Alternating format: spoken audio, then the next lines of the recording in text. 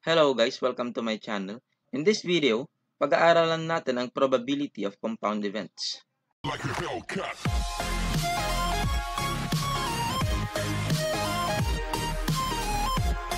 First, what is compound event? Compound event is a combination of two or more simple events.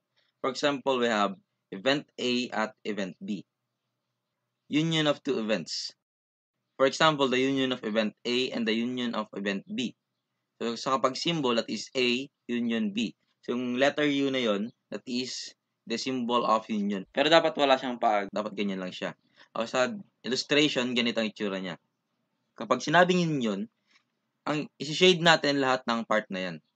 Yung part ng A at part ng B. Intersection of two events. For example, we have the intersection of event A and event B. So, kapag symbol, that is A intersection B. Yung pabaliktad na U, yan yung symbol ng intersection. At kapag intersection, itong part lang ang shade natin.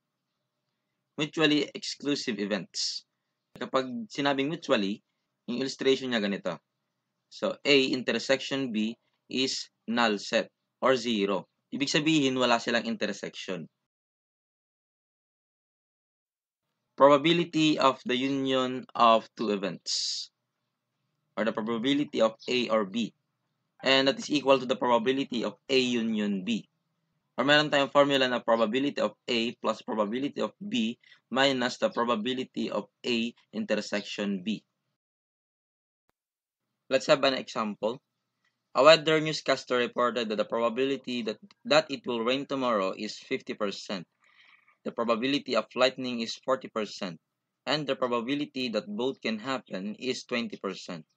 What is the probability that an outdoor event will be cancelled due to rain or lightning?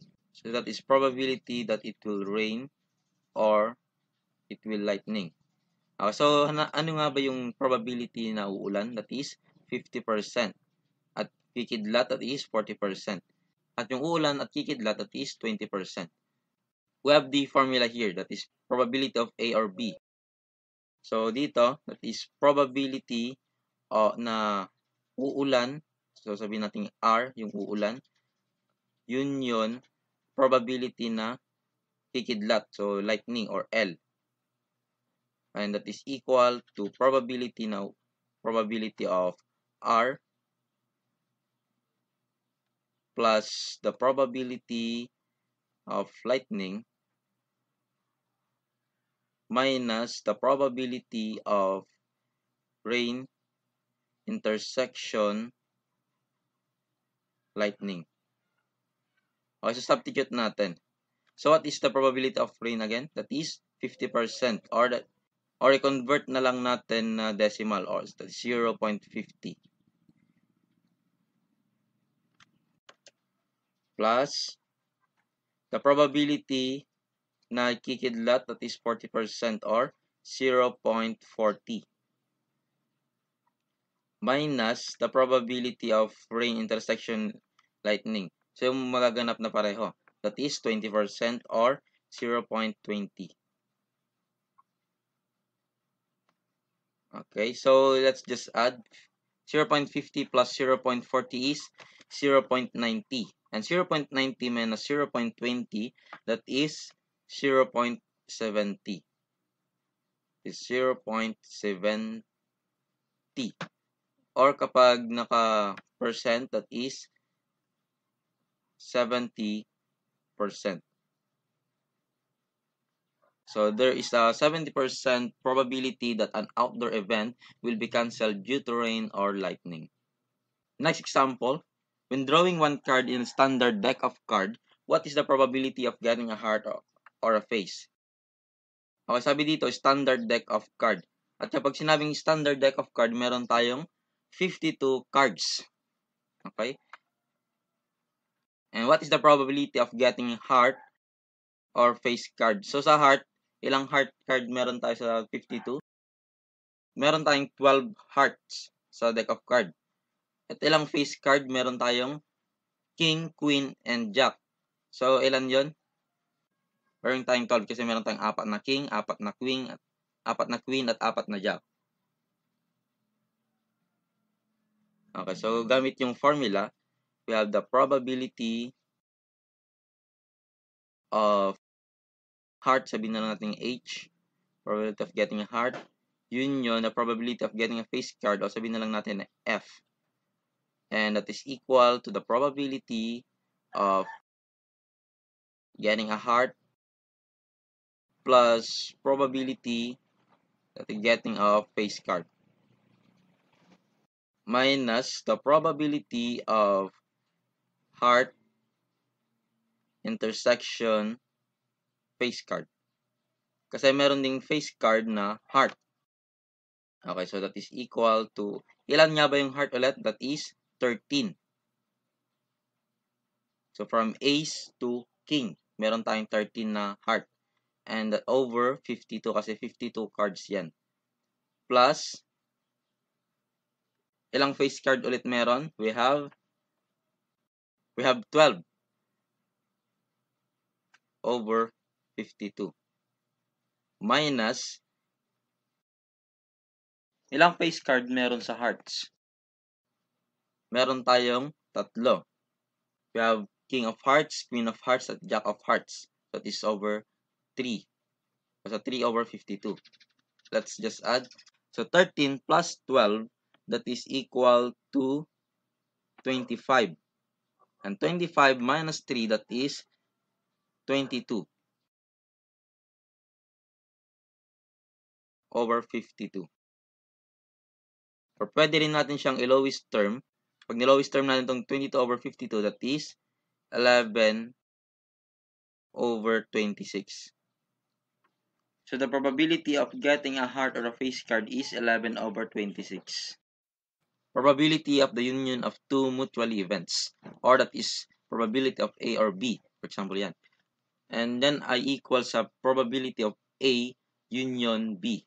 At ang formula natin sa mutual events, that is probability of A plus probability of B.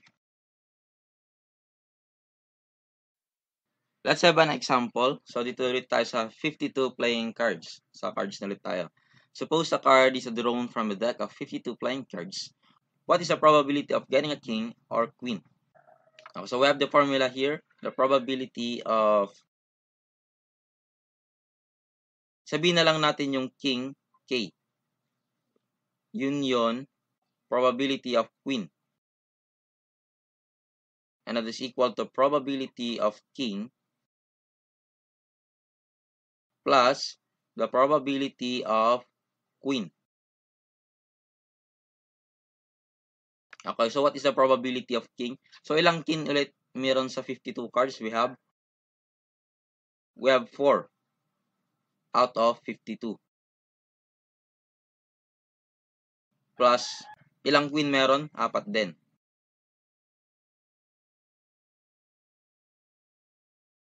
So 4 plus 4, that is 8.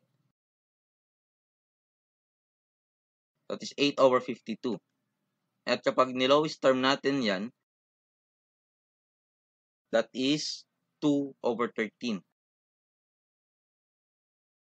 So the probability of getting king or queen is 2 over 13. Next example. In a standard deck of cards, what is the probability of selecting an ace, a 2, or a jack if 3 cards are drawn at random?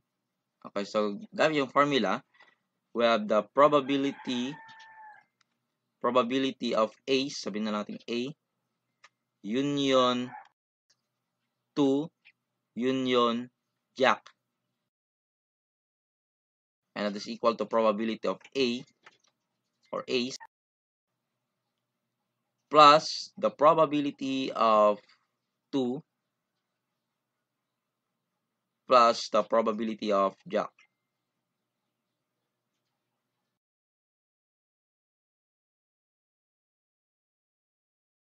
Ako sa 52 cards, ilan yung A? We have 4. So that is 4 over 52. Plus, ilang 2? Meron din 4.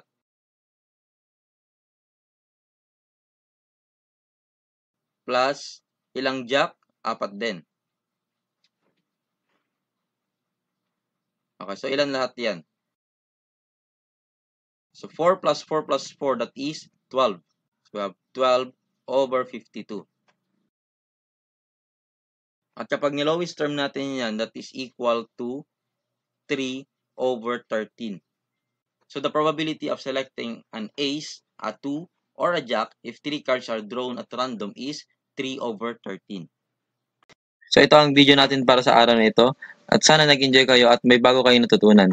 At huwag kakalimutang mag-like, mag-share, at mag-subscribe at pinutin na rin ang notification bell para updated kayo sa mga bagong video.